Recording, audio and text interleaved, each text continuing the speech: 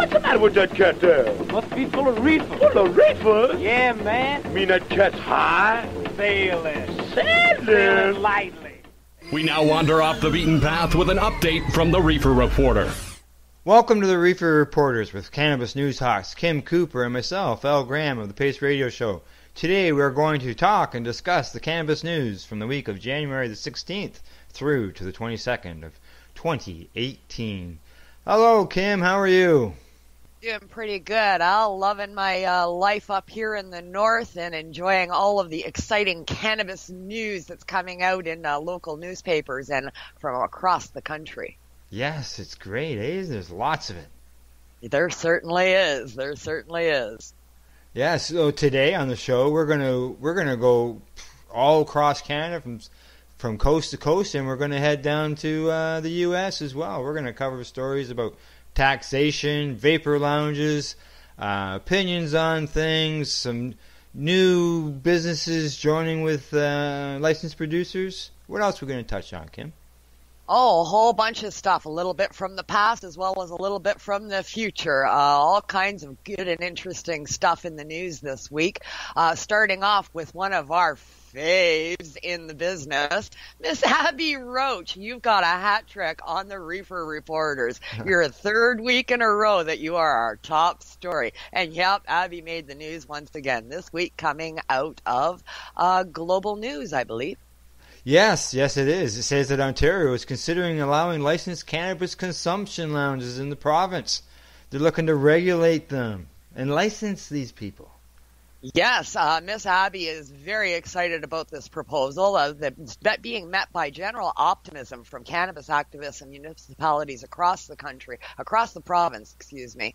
Abby has been in the legal gray area for consumption lounges for almost 2 decades now. So this is exciting news coming from the Ontario government that they are now considering licensing safe consumption spaces in Ontario. Yeah, they even want some public feedback on that as well. You know, they're looking for, people's comments on how they should go ahead about licensing and regulating the consumption of these lounges. Absolutely, and that's exactly what Abby said. You know, she's the owner of the Hotbox Cafe in Toronto. The lounge opened in 2003, and she's been asking the province to do legalization and give her a license to operate for almost 6 years now. Yes, she has been, and she was just before the legislative committee just recently to talk to them about easing up the rules on consuming cannabis. Oh, absolutely. And to put it like Abby says it, do you want to hang out at Kathleen Wynn's lounge, she asked? There has to be a level of innovation in this industry, and there has to be a level of privatization. This new current regime can't be solely run by the province and the feds. Private business and personal businesses need to be able to flourish with this new industry that we have in Canada. Yeah, they'll be required, as they already do now. There's a lot of self-regulation that they're doing. Checking for ID, making sure that minors aren't in there. Ventilation, and I know at Abby's, in her establishment, it's vaporizing only on the inside. That's correct. She's got a nice little private backyard area that's, got some tables out there and stuff. Music venue is out there as well for entertainment. And if you're consuming anything other than a vaporized product, you're asked to go to the outside area. And that's the way a lot of these are being run these days. As another quote from Miss Abby, she says, "A private lounge is a wonderful alternative as long as it is registered and regulated. The municipalities would have some form of oversight. If they're not regulated, it will be the wild, wild west." And that's what she's trying to avoid with licensing and regulation. Yeah. It's they've got support as well from one of the council members in Toronto, Jim Karagiannis. He used to be a Liberal MP at one time. He's on the city's licensing and standards committee. He's supportive of this, but he also understands that there has to be, stuff as far as controls and safeties for the employees and for the people who are attending these places. So, Absolutely, and with the Hot Box and other lounges that are in the Metro Toronto area, these establishments have proven that these safety ensuring methods are available. They're happening already. Abby has operated her business for 18 years, almost 2 decades. And there's never been an incident at the Hot Box Cafe. So the people that are operating these businesses already have those safety insured in place now. Yeah. Yes. Yeah. Exactly. It's pretty obvious that when you look at a vapor lounge, you take the top 5 vapor lounges and you take the top 5 liquor establishments, and when you look at where the problems lie, you're going to find them over at the places where the bars are super busy on a Friday and Saturday night versus a cannabis lounge. Absolutely. I mean, you can ask any police officer in any city, in any country, which one they're more fearful of going to. A lounge, a vapor lounge type situation where they've got a call, or a bar where people are intoxicated. If you get a call for a police officer to go to a bar, 10 cruisers show up. If you get a call, that's never happened, but if you were to get a call to go to a vapor lounge, possibly one cruiser with a single police officer would show up to be a public relations liaison for the situation. Yep, for sure. Okay, let's move on to our next story, Kim. Absolutely. I think this next story sounds like it deserves a cheer. And that happens to be the Liberal MPs urging that they drop the criminal penalties for all illicit drug use. And some people would say, why, Al, would you give a cheer to decriminalizing all drugs? Well, yeah, go ahead. There's lots of reasons to decriminalize all drugs. Portugal comes to mind as the one country that has done this successfully. Opiate addiction has gone down. They look at it as a public health issue rather than an issue of law. Exactly. Since Portugal, which is the same model that this is going to be discussed with their at their convention and that. If it gets into that far, they say that because of Portugal's, the number of deaths of drug overdoses have dropped significantly. Problematic drug use has decreased. The number of people in drug treatment has increased, which is good. The number of people arrested and sent to criminal courts has declined by 60%. Yeah. And this alleviating the court system to take care of more pressing criminal matters that aren't getting tossed out because the courts are overcrowded with non-violent arrests. Yeah. And the cost to society has decreased by almost 20%, which is amazing. Amazing. Exactly. Amazing. So, the resolution is now put forth to the Canadian government to treat their drug abuse as a health issue and expand treatment and harm reduction services and classify low-level drug possession and consumption as administrative violations. Yeah. Excellent initiative for sure. Yeah, it's not about. Some people might think decriminalizing all drugs would be, then they're going to become more available. They're going to be sold on, at stores and stuff. Well, no, it's got nothing to do with that. It's channeling people into, the health benefits, into directions of getting rehab and so on and so forth. It's the fact that it benefits done to society, as the things I just listed out. Absolutely. The numbers are there in Portugal since they've adopted this new resolution in that country. And in Canada here, almost 3,000 Canadians died from opioid-related causes in 2016. That number's grown in 2017, and it's going to continue to rise in 2018. This could be an alternative to get people, off of harder drugs and get some help. Focusing this on the health regime rather than the criminal regime is definitely a step in the right direction. Yeah. I completely agree, and I know that while the percentage is low, I know that I'm not alone, and there's others out there. Absolutely. Obviously, if it's getting this far, there's a pile of people who are listening. So, all right, Kim, where are we going now? We got about 4 minutes till we go to our new music break. Well, I'd like to talk about taxation before we get into the next break. There's been a new, it's an opinion piece. This piece comes out of Policy Options. It's a website that houses opinion pieces on the net. There's a gentleman by the name of Greg Engel. He is the CEO of Organigram in Moncton, New Brunswick, and he is jumping on the bandwagon of Jonathan Zaid's Canadians for Fair Access to Medical Marijuana, opposing the taxation of medical cannabis. Organigram's CEO states that they believe that cannabis should not be taxed at all, never mind have an excise tax. No, hey, I agree completely. There shouldn't be any tax whatsoever on cannabis. You know, they're selling this to people who are obviously on low income. If it's not obvious that probably 90% of them are on low income, you know, people who are sick, seriously sick, you know, they're not going to work every day making huge salaries. You know, some of them are having to go to work, yeah, but some of those people are working at low wages. You know, there's low income, and any way of removing the taxes, it's no brainer to me. It's a right move to go. Absolutely. You know, the price of cannabis is fairly high in Canada in the medical regime. Having taxes added onto that eliminates this as a medicine for many in low income brackets.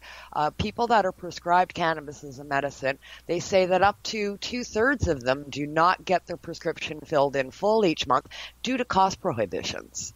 Yeah, and how much more medicine could that patient purchase if that money was going towards their cannabis instead of going to the tax man? It just doesn't make sense.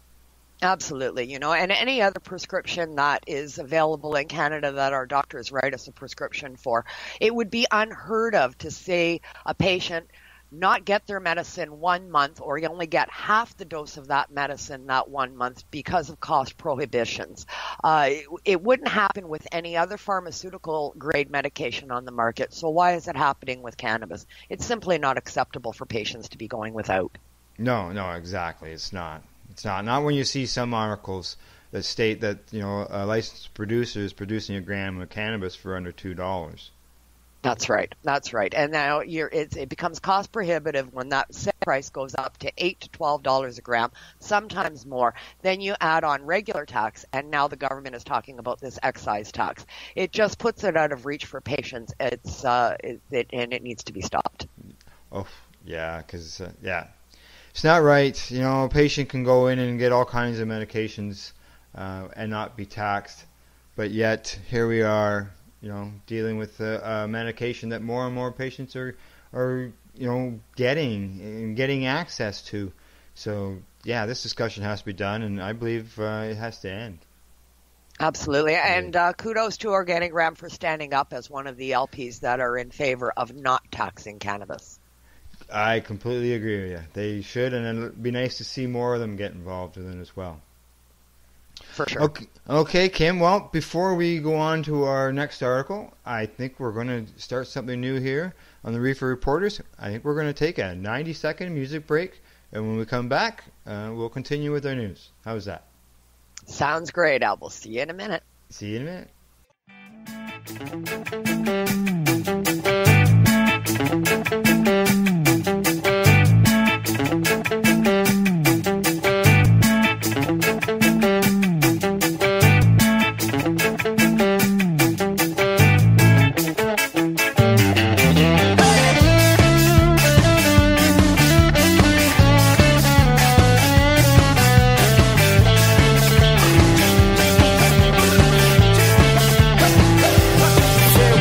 Wake up in the morning, you don't want no coffee, you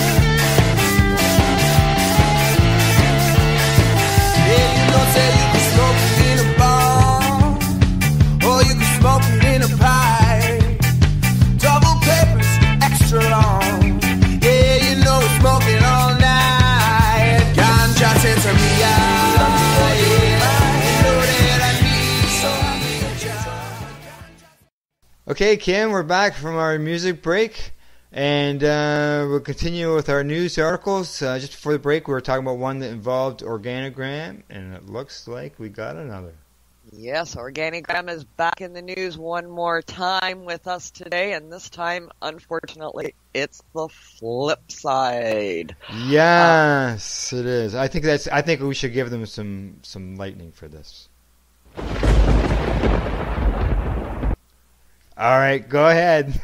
All right. Well, Organigram, you're back in the news, Mr. CEO.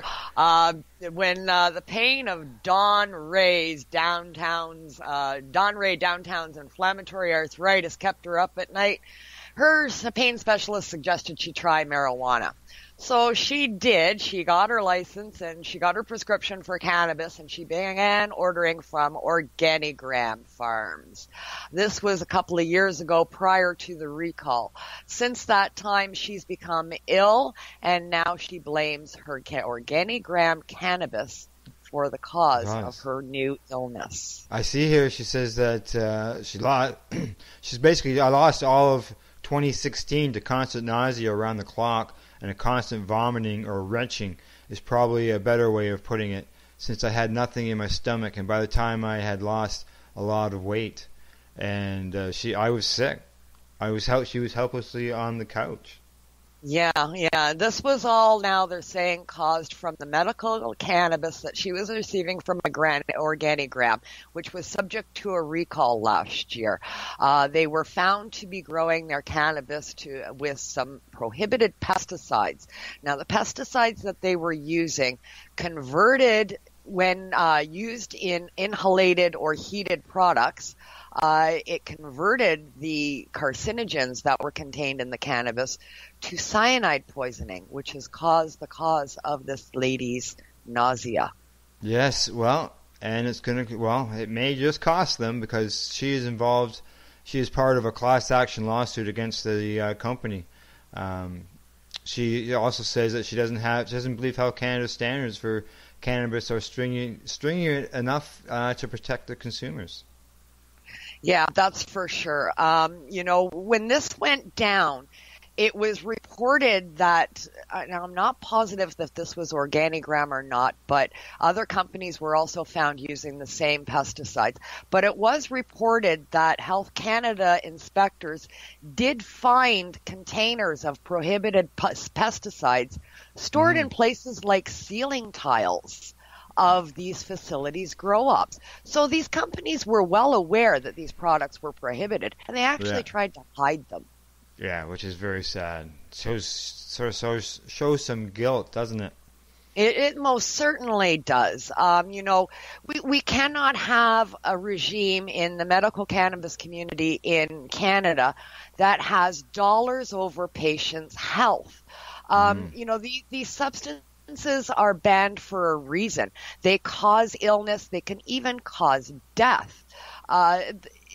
Cannabis is different than any other product on the market because it's consumed by inhalation. It's smoked. When you add heat to these elements, it changes the chemical makeup and makes them extremely bad for your health. It sure does.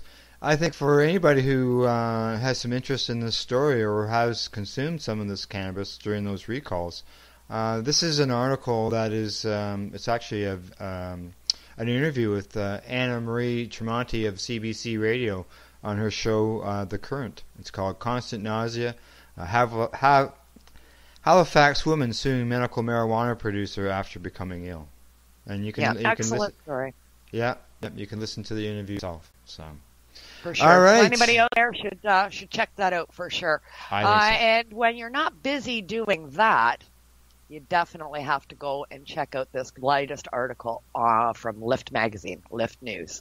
Of the show, supporter of NOSER and myself personally, and great friend of mine, Matt Murnaugh, is in a piece from Lift Canada this week, recounting his days of going to court with lawyer Paul Lewin for growing cannabis as a patient way back when, at the start of all of this, Al? Yeah, that was, I remember that trial. I was actually covering it for Treating Yourself magazine at the time.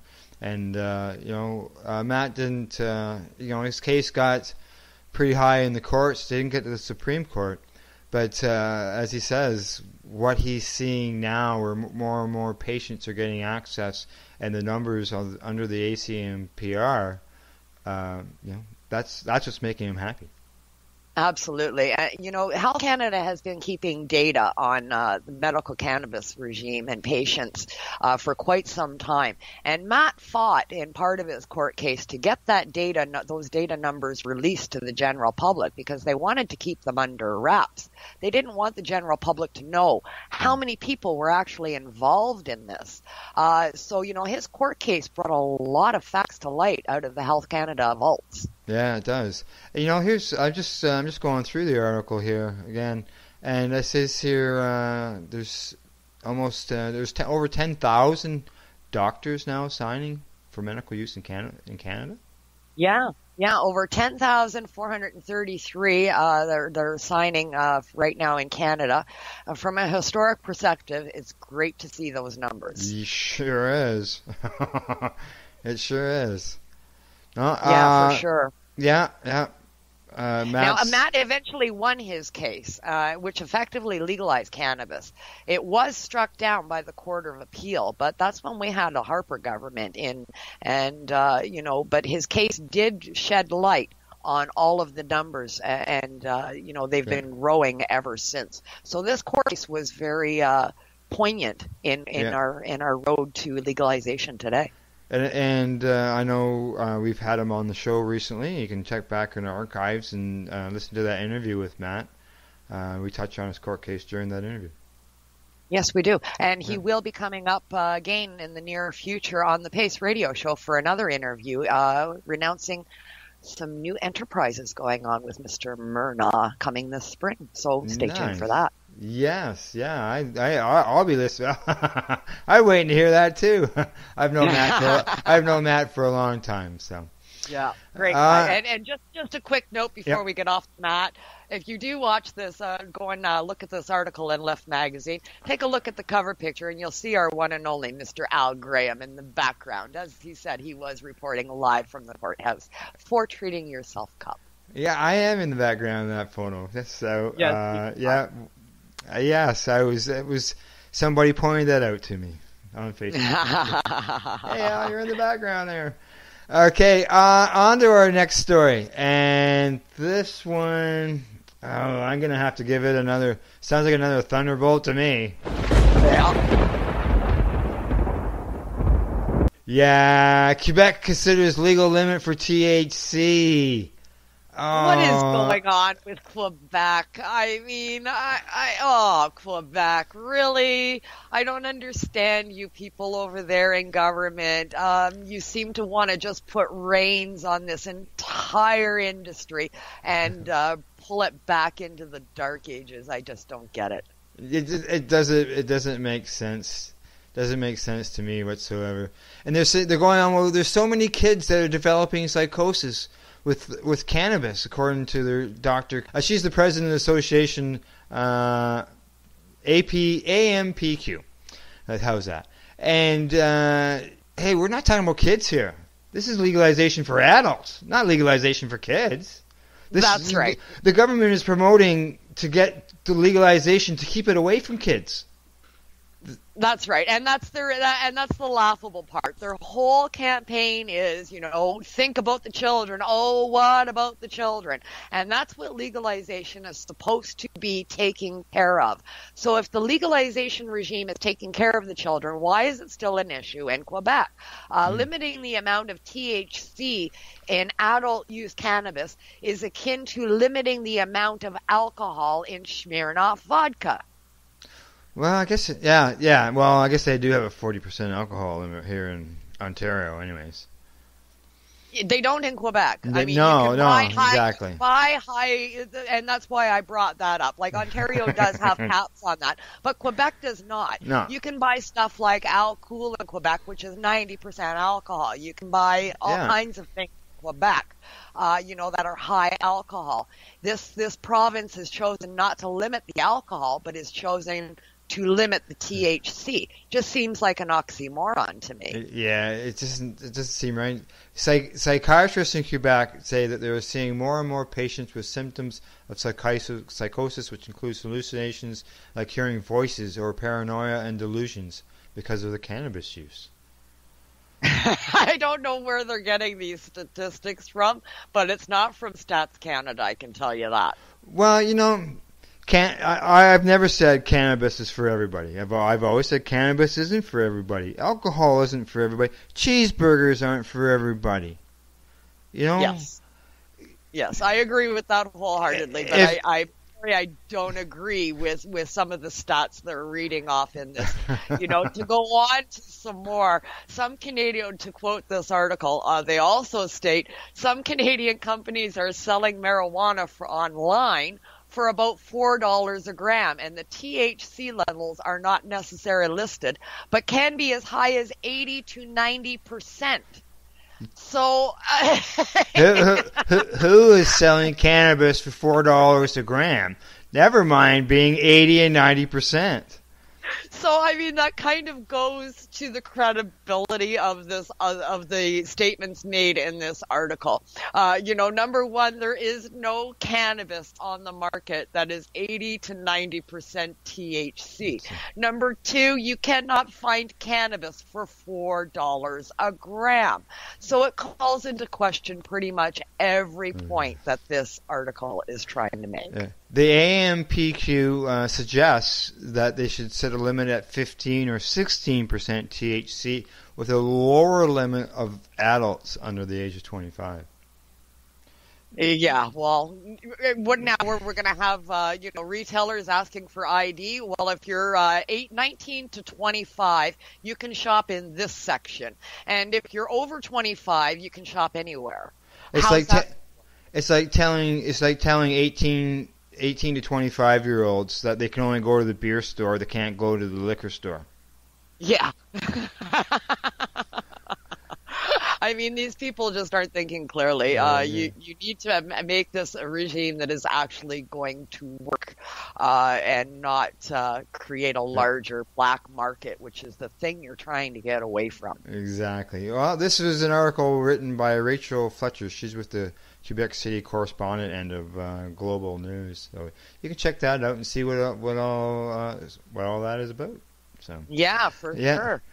I think we're going to take a 90-second music break, and when we come back, we'll continue with our news. How's that? Sounds great, Al. We'll see you in a minute. See you in a minute.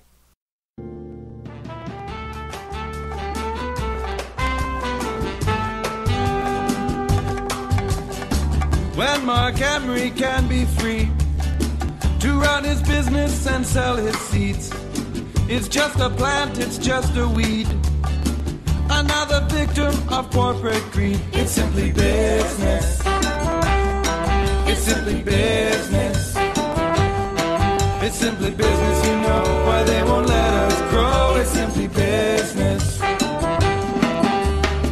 We burn the oil and cut the trees, while the captains of industry, they run a big monopoly on everything but the birds and bees. It's simply business. It's simply business. It's simply business, why they won't let us grow. It's simply business.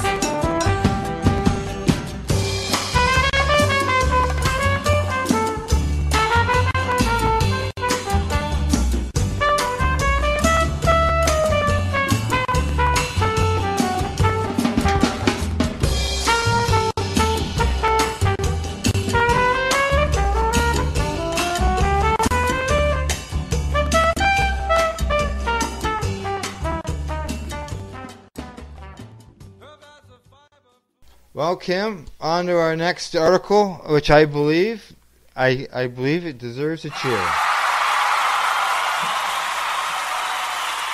And I believe it deserves a cheer because he's a past guest on the Pace Radio show, and he is moving on up. He certainly is. Woo-hoo for Mr. Sasha Pristic.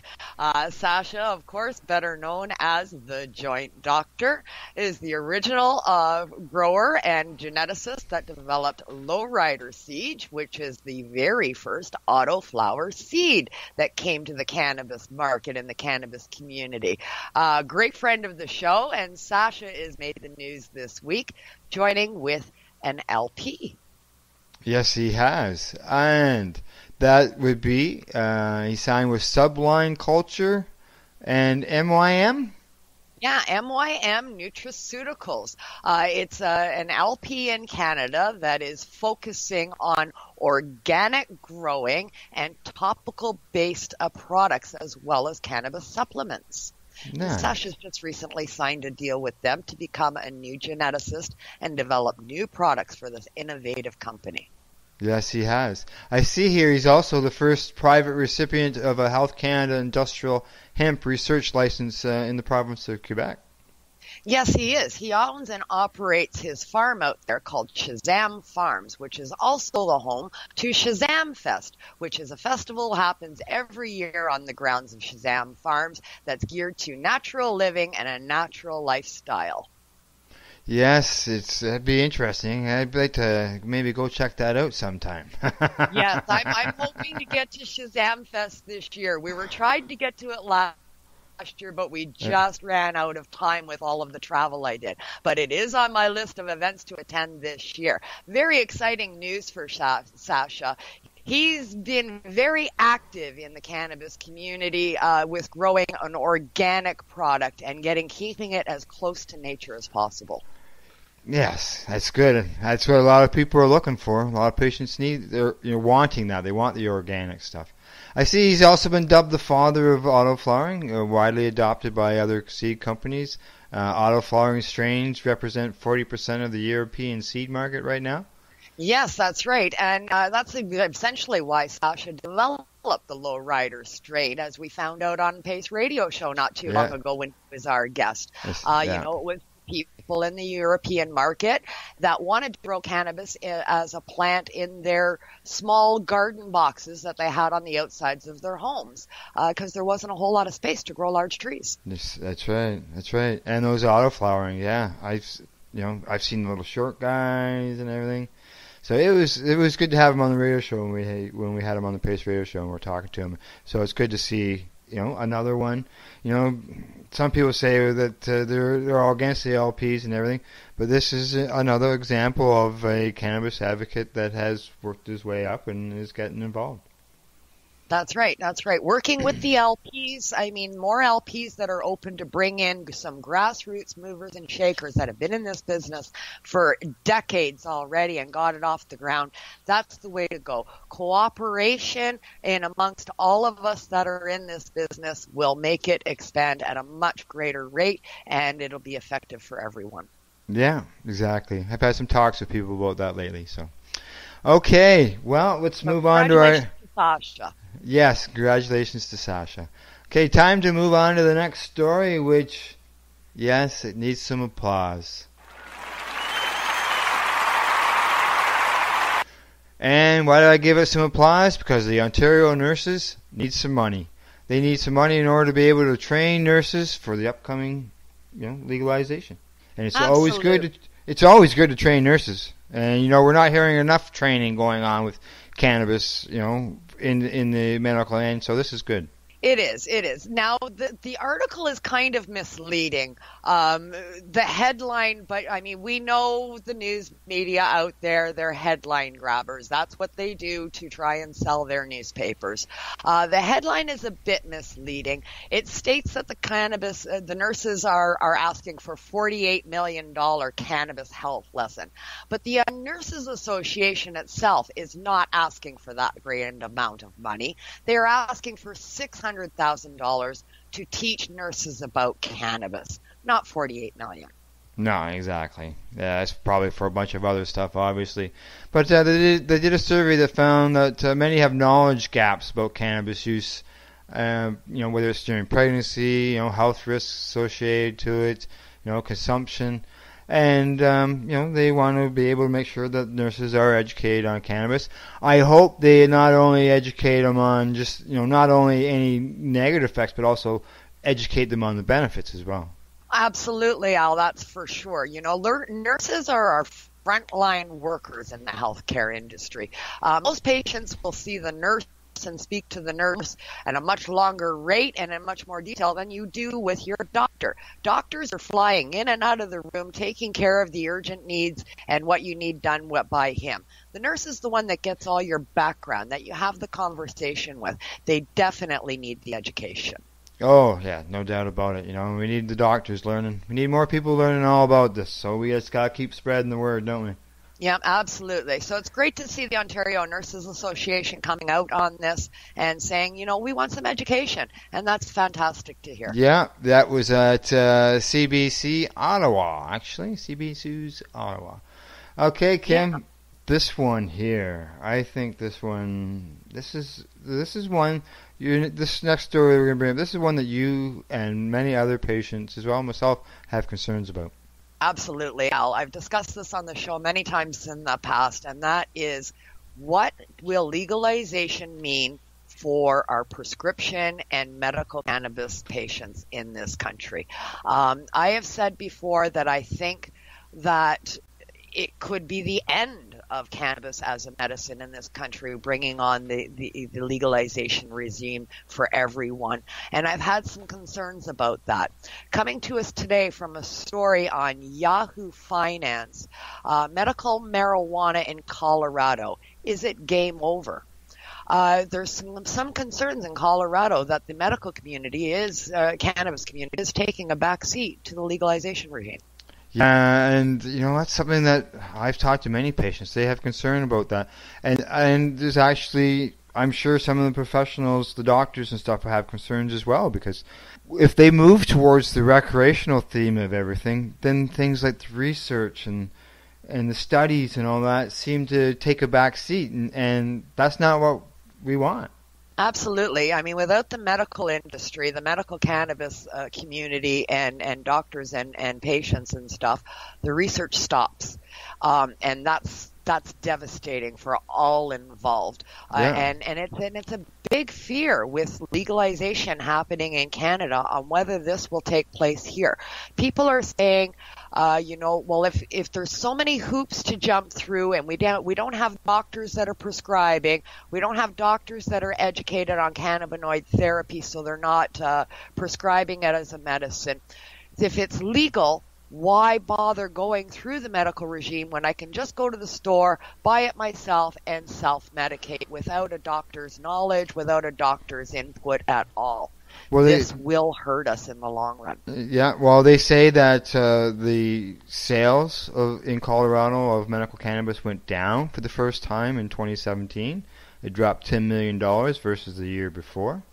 They also say that an application for medical cannabis can take anywhere from 1 to 3 business days, and if there's an error, it can even take longer. So some people just turn around and say, well, it's just probably easier for me just to walk down over a street or two and get it from Buddy there at the store.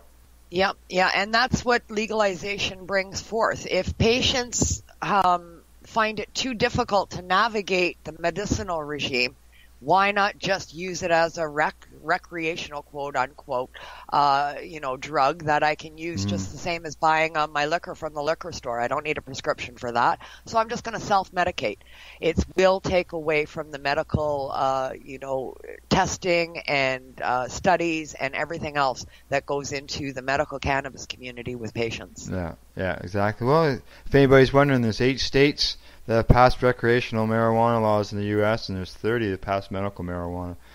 So, for them to fade away, it's just obviously 8:30 more people, we need medical marijuana. So. Absolutely. And it's a fear in Canada with legalization on the horizon as a nation.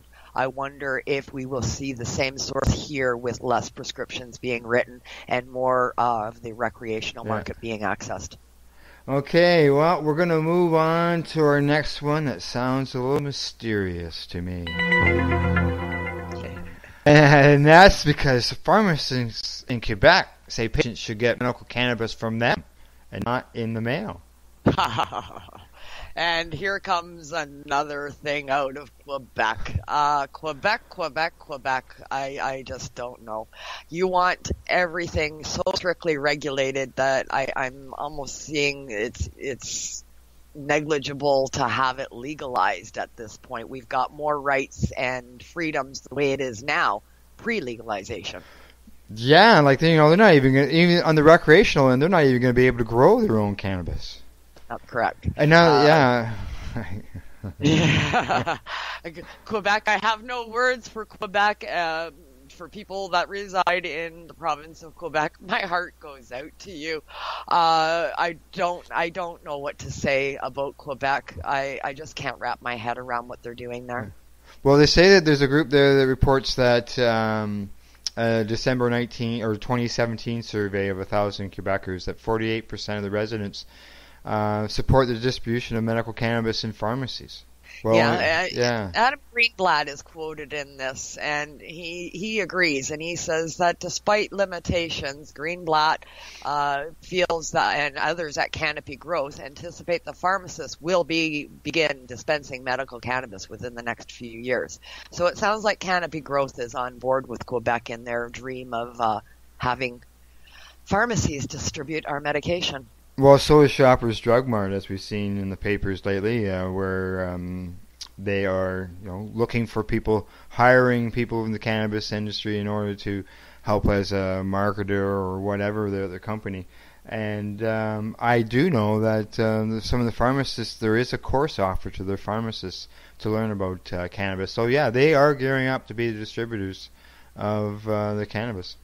Yeah, it's sad times for the cannabis plant that it gets put into a pharmacy along with the side pharmaceutical medications when we have fought so long and so hard for release of this natural plant. But would a pharmacist be like going to a dispensary where a patient couldn't just walk in and get it. They still need a prescription to go in and get it. If a pharmacist is distributing it, they may need a prescription. But pharmacists do dispense other medications, over-the-counter medications from behind the counter that do not require a prescription. So there are some that are regulated but not prescribed. So they have to be dispensed by a pharmacy, although you do not require a prescription for them. So cannabis may fall under that category as well. It may. That's right. Well, all we do is we'll find out over time. Yep, we most certainly will. And from Quebec, we're going all the way over across the country to Victoria. That's right. Let's get this done. Let's wrap her up. We're almost out of time. All right. Just before we go, we'll get in this quick short story on the City of Victoria. City of Victoria, as we all know and love, were the first to license cannabis lounges and dispensaries in our country, long before the legalization platform was on the table in this country. Now they've taken a turn. They have decided that all of the cannabis dispensaries in the City of Victoria that are been denied licenses by the regulatory body, they are now talking about going after landlords of those that are still operating without a license and having fines levied against landlords for renting the space for these illegal cannabis dispensaries. That sounds like basically what they did in Toronto. Well, Kim, it's getting close to medicating time. That we should maybe wrap this up. What do you think? Absolutely, Al. Enjoyable as always, and we'll see you all next week. Yes, we'll be back every Monday. It'll be released at Lifestyle Radio at approximately 4:20, somewhere around there. Depends what happens. Okay, that's our Reefer Report for the week of January 16th to the 22nd of 2018. And in closing, we'd like to say thank you for listening to our Reefer Reports podcast. And if you enjoyed it, please share it with your friends and relatives.